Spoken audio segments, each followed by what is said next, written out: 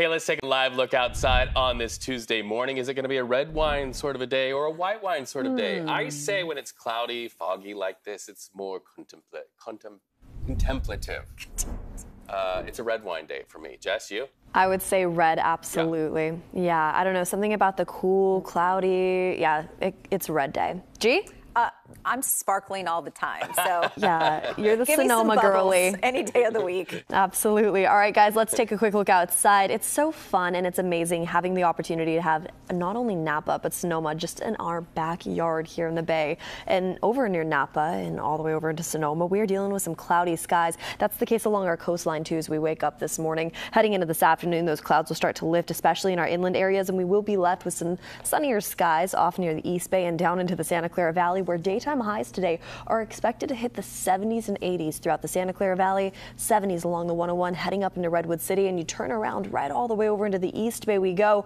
80s in store for us from Livermore all the way up into Antioch, Concord, Walnut Creek, with 70s across the Bay Bridge. Once you head over into San Francisco, 60s a little bit more south, closer to Daly City. Let's head up to Sonoma and Napa real quick. 80s and 70s are in store for us all throughout this afternoon, and we have some changes in the forecast as we head into the rest of this week. We'll see a little bit warmer weather day by day, and we also have that persistent sea breeze and those clouds in those early morning hours definitely sticking around our coastline. Heading into the rest of this week, high pressure starts moving in from our inland areas. That'll warm our areas up like the Santa Clara Valley from the 80s that we have today to the 90s that we'll see heading into our weekend forecast. Another thing to mention too, I had talked about that sea breeze. Winds heading into the afternoon hours, they're going to be pretty gusty along our coastline. Areas like Bodega Bay, down all the way into San Francisco, anywhere up to around 30-mile-per-hour winds just into the 3 o'clock hour. We wrap up work and school today, head into our evening hours. Suddenly, we're still dealing with about 25-mile-per-hour wind gusts just in the city of San Francisco. We're going to continue to keep a close eye on that. And another thing to mention too, the Climate Prediction Center showing above normal conditions heading in the next 6 to 10 days. So what does that look like for us? Let me show you our 7-day forecast.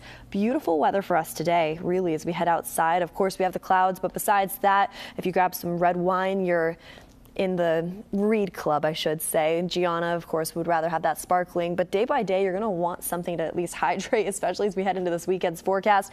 We have 90s in the forecast heading into this weekend all throughout our inland areas. We have 80s and 70s in the forecast throughout the Bay and just along that shoreline. We're going to continue to keep a close eye on this forecast heading into the next couple days. Those clouds are definitely sticking around, though.